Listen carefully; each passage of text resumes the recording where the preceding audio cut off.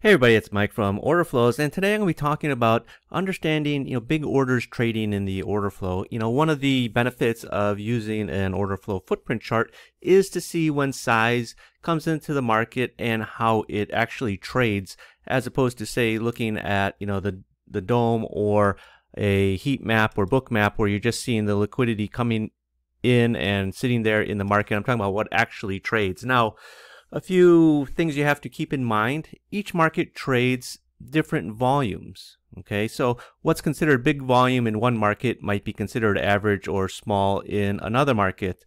So for example, say you are trading E-minis, which trades a lot of volume.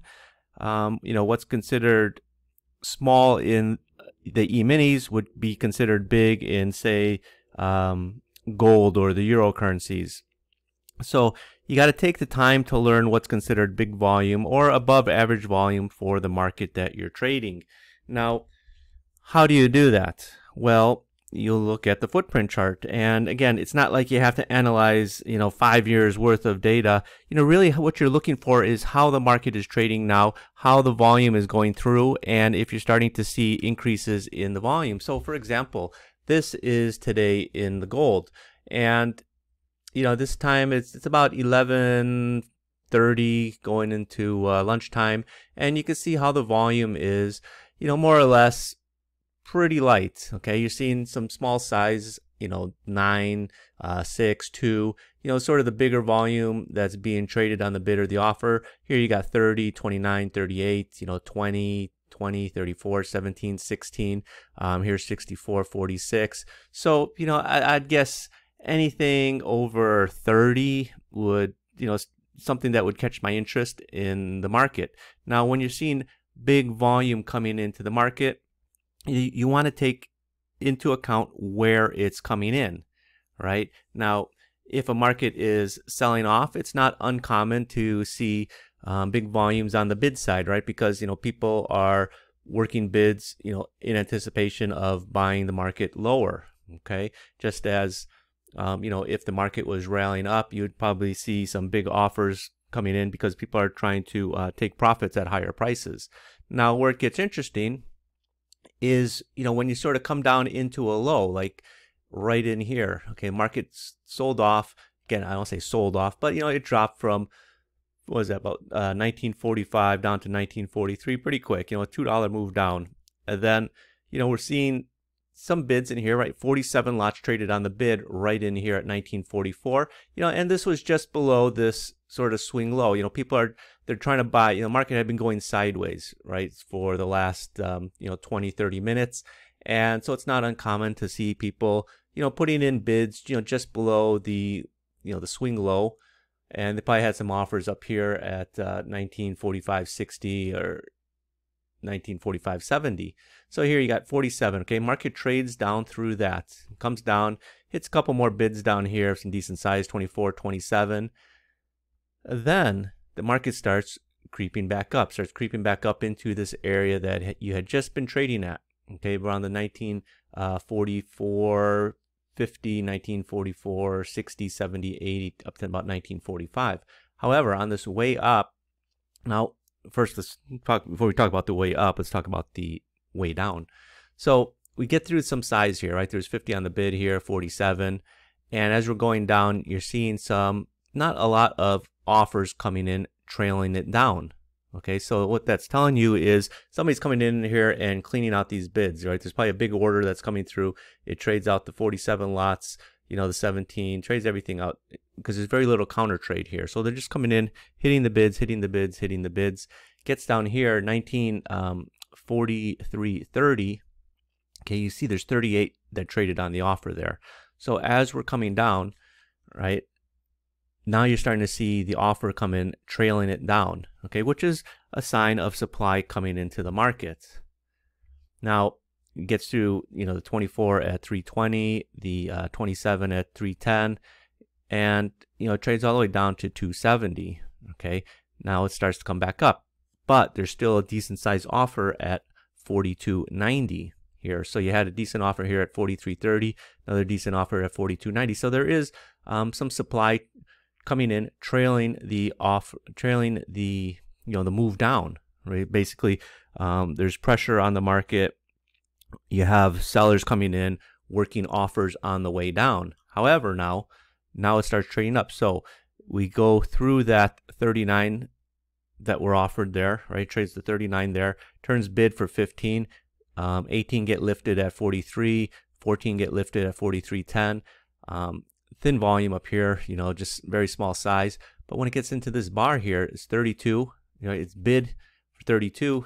Well, it's probably bid for more, but 32 trade. So there's some absorption now you're starting to see up on the way back up, as opposed to just offers getting lifted. So now, right, as the market was moving down, you have offers trailing the move down. Now on the move up, you're starting to see some supportive buying, right? The 32, the 33, the 37, the 23.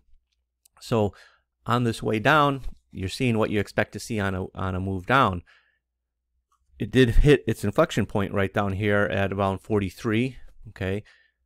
Then the buyers started coming in, right? The buyers came in, they aggressively lifted this offer here at 290, right? Bought it up, they're bidding it here at 43.40, bidding again, at 360, at 370, at 390, 44.10, 44.20, right? So after you see what's happening in these three bars, okay, what should you be thinking? Well, this market probably going to go higher, and it moves back all the way up, back up to 460. Now, then it just sort of went sideways and sort of dipped back down. But this area where you start seeing this, this aggressive buying coming in, followed by passive buying right in here, we'll call it this area right in here, because this is where the interesting size that came in. And again, in the E-minis, if you're looking at, 39, 32, 37, 33, that wouldn't be considered big size for that market. But for the gold at this time of day, that's considered big size. Again, it's all relative to the market that you're trading. So basically this area where you had buying interest come in here, okay? You had some aggressive lifting of the offers, then you had some nice passive bids following it up. One of the clues of what's can be happening is in the delta, right? You've seen the negative delta. People say, how can this market go up on negative delta, right? Because theoretically, you would be expecting a bar with negative delta to be going down, right? Because what is delta? Well, delta is, the net difference of aggressive buying and aggressive selling. So if you have negative delta, that tells you there was more aggressive selling than aggressive buying. And generally, what's going to help move the market is the aggressive in this case, would be the aggressive buying on a move up. People are buying the offer, taking out the liquidity from the offer, and buy the next offer, then buy the next offer. They're clearing it out. But what's causing this negative delta is absorption. So you have bidders coming in here, passive buyers coming in, working bids. They're absorbing all the selling that's going on, right? Then the selling stops and aggressive buying takes over. And then they start working some more bids. They absorb all the aggressive selling. The aggressive selling tapers off. The aggressive buying comes in and goes higher. But there's just more aggressive selling than aggressive buying. It's not taking much on the aggressive buying to move the market higher. So you're basically looking at a level between 42.90 and 44.20. You see how the market went up, came right back down to that 44.20 area right here, this blue line, and went back up. So it's acting as essentially a support area, because at that area you had buying interest, right? Legitimate buying interest. And if you're just looking at the market, right, and you're wondering, oh, why does the market just come back to this level? Well, that's one of the reasons why markets pull back to a certain level and then continue on in their original direction, is because it finds levels like that where there was buying earlier. Okay, so let's take a look at euro currency. Now, again, like I said, just to reiterate, volume is relative to the market that you're trading. So, right now, I have this chart open. It's about 9 o'clock in the morning, and you can see the volumes that are going through. Nothing really stands out above 100. Here's 254, but everything else is relatively on the smaller side. 60, 52, 49. A lot of 40s, here's 80, here's 91. So, anything obviously above 100, which should get my interest. Obviously the 254, kind of gets my interest, but then there's not much really else to go on afterwards that happened to it. Did the market go up a little bit? Yeah. It came in this 254 came in at, what is that, 108.68, and the market did start to rally a bit. But again, just having one bar with a big order in there that trades through is not always enough to go off of. So just wait for something that makes more sense. And as we get up here, right, we rally. This red line is the low of the day, so we rally up from 108.63. And then we get up into this area, around 108.80, and we start going sideways. And what was interesting in here, you're starting to see some decent offers get lifted, right? Here is 156, here's 158, here's 163. Okay, so again, like I said earlier, it's not uncommon to see resting liquidity in the offers, especially when the market is going up, right? Because people that bought earlier, probably want to get out at higher prices. So to see the market sort of come up here and trade it out up here is not uncommon. Now where it gets interesting is this here, this 152. So before, right, we had the market went up from 63 all the way up to basically 83, a 20 tick rally, and people that bought earlier, they're getting out up here. But now what you're seeing is supportive buying coming in here, right? You're seeing this bid come in here, 152, right? It's not coming in on the offer side, it's coming in on the bid. So now there's support coming into this market. Market is starting to go higher. Now you're seeing support come into the market. So what do you think is going to happen? Well, one, the support can hold, the market go higher. Two, the support can fail and the market can drop. Now, again, sometimes, especially with euro currency, there's a lot of trade that goes on between, a lot of arb trade that goes on between the cash and the futures. But you gotta, when you're invested in the market and, you're trading, you want to sort of put the pieces together. Okay, so I know I've got a big bid that came in here. Now this is an area that we had been trading in basically since about 924, 925. It's 940, so about 15 minutes.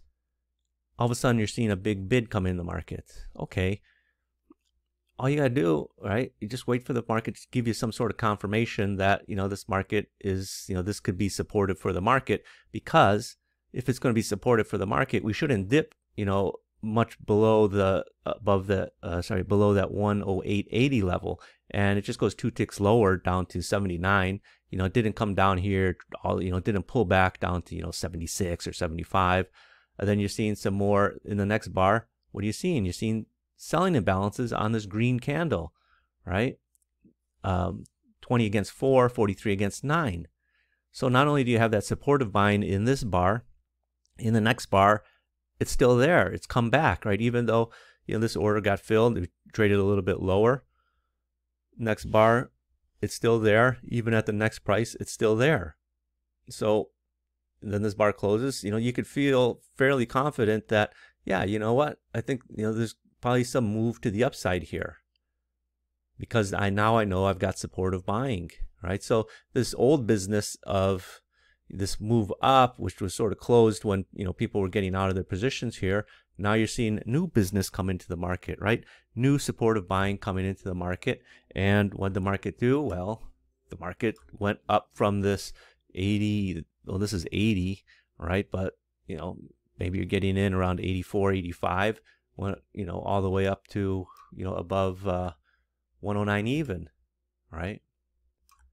So that's where understanding how the big size comes into the market, what effect it's going to have onto the market. But again, trading is a puzzle. You got to put the pieces of the puzzle together so that you can understand what's going on. It's just not about seeing the big size. It's seeing where the big size came in relationship to how the market is trading. So if you like this video and you want to see more like it, be sure to hit the like button and subscribe to my channel. And I hope to be putting out more videos like this. I hope you found this helpful. If you did, hit the like button. Bye-bye, everyone.